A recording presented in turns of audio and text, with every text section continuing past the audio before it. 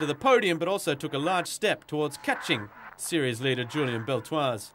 And as we mentioned earlier, Jean-Luc Roy was the latest invitee in the number 11 Spider. But what did he make of it?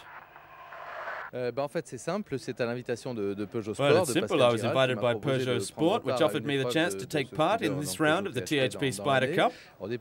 At first, I was scheduled to run at the season opener in Monza, which I was really interested in doing, but Peugeot's test driver, Anthony Beltoise, did so much testing with the car, in fact, it caused a problem, which made it impossible to run at Monza.